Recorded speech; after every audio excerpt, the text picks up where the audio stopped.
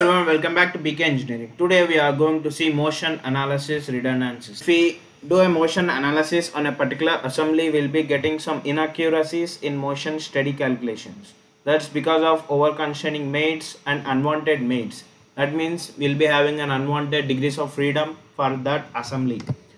So in this tutorial we'll see how to control those unwanted mates or degrees of freedom. For that we need to open this model.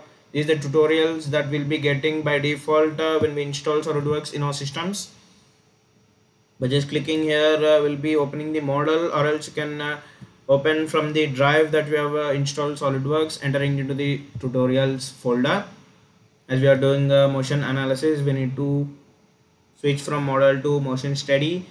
Sometimes we'll be not getting motion analysis here. For that we need to enter into tools, add-ins, and check the box of SOLIDWORKS motion. Then we'll be getting option of motion analysis in type of steady.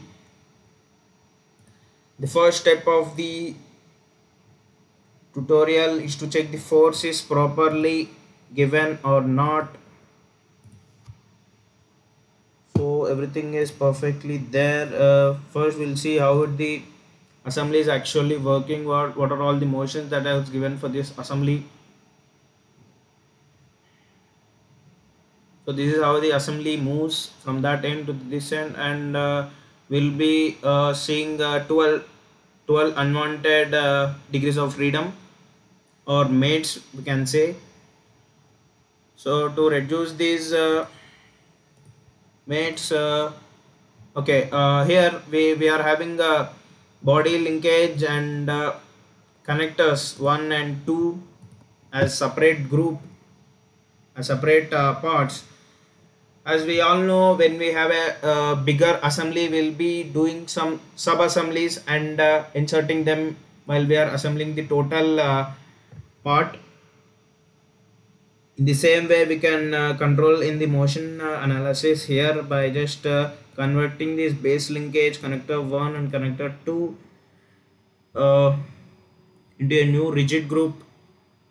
By selecting all three and clicking add to new rigid group, we'll be getting rigid group here under the results folder in the motion steady tree here.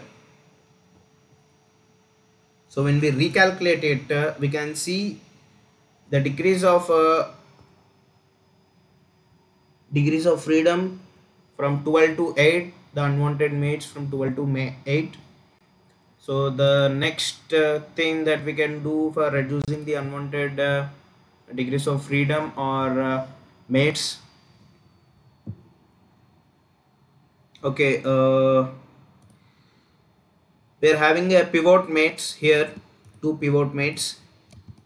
It can be replaceable by one hinge mate, that is mechanical mate, that we'll give in SOLIDWORKS. So we need to delete these mates from motion steady, but not from the feature original feature mates here, that will affect the assembly. So I've deleted the mates in motion steady but not in the feature tree here. So I've deleted the mates. I need to replace it with a hinge mate, or else while we are doing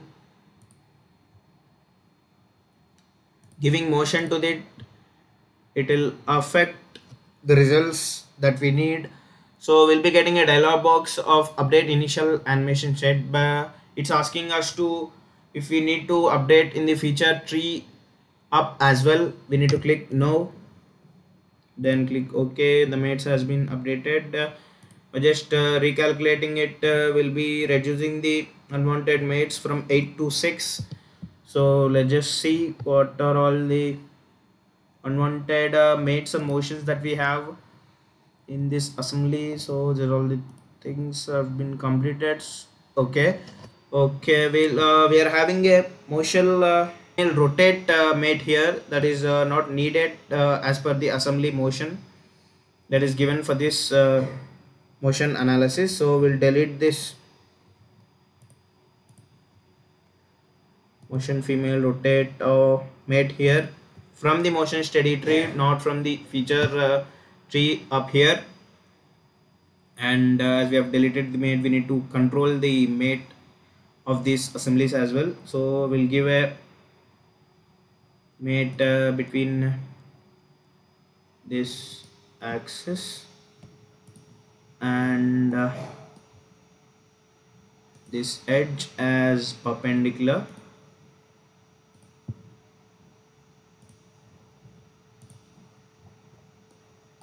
Okay, we have so let's recalculate it.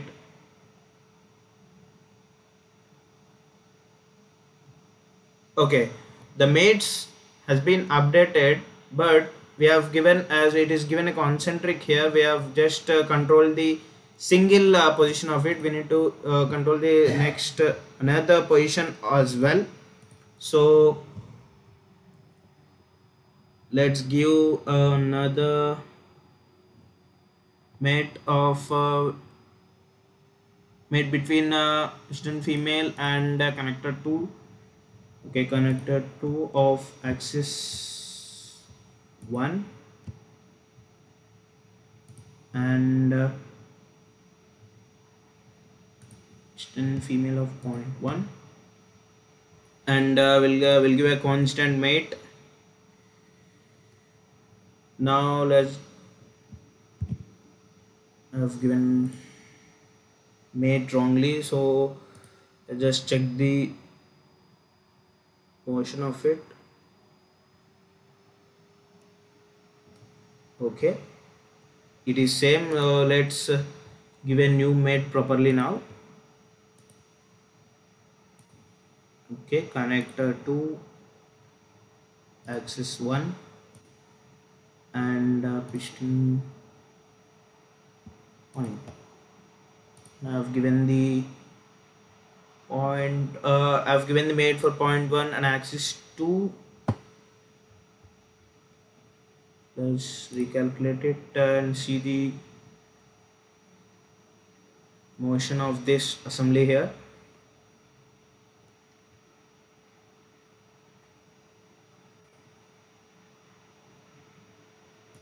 Okay, that's how you control all the unwanted mates and unwanted degrees of freedom. It's reduced from initially it was 6 and it's reduced to 5.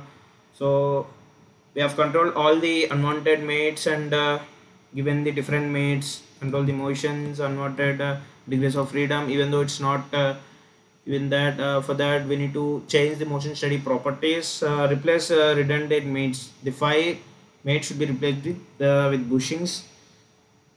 Then we'll be arresting all the converting all the unwanted mates from 5 to 0 as it is converted here. After converting all, we will be getting a different symbol at all the positions. That means we have decreased all the 12 unwanted redundancies in the motion analysis here for this assembly. So you can see the results now. For that, just right click on the results folder and show all plots. So we have got exactly as it